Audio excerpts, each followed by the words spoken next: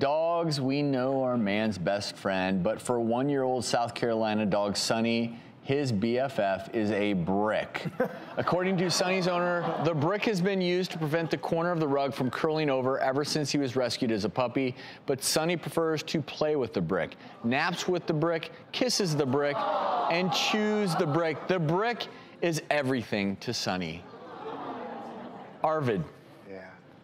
Yeah. What's going on? You know, we really don't know what goes through a lot of these dogs' minds as to why they attach to certain things, because I know the brick is odd, but trust me, there are other odd things that, you know, dogs are attached to. Like what?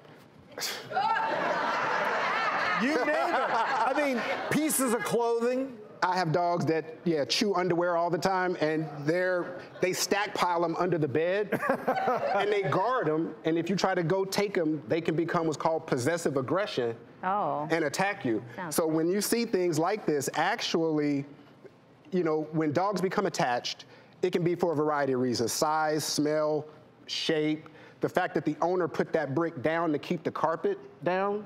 To that dog, the owner gave that brick to him. And so he's like, oh, this is mine? Why, thank you. Like, and part of my space and my turf. Exactly. And don't mess with it. And don't mess with it. And that can become a problem because sometimes, even though it's cute, some of these can lead to obsessive compulsive disorders.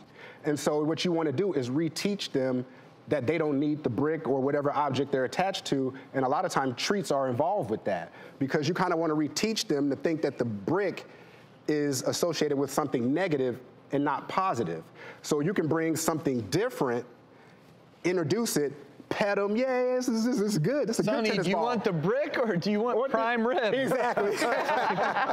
But that's what you do, and you give them a treat, you praise them, but you don't praise them with the brick, and you kind of want to ease the brick away and slowly get them to where they're not used to having that brick around. But it can become a problem because when they become obsessive, it can cause them damage, but it can cause you damage, or a child, especially a child not knowing, and they go to pick up the brick and the dog lashes out and bites them. Oh, so, I didn't even think about that. So yeah, you're right. You don't want your dog obsessing about any object because God forbid a kid grabs it. You never know what will happen.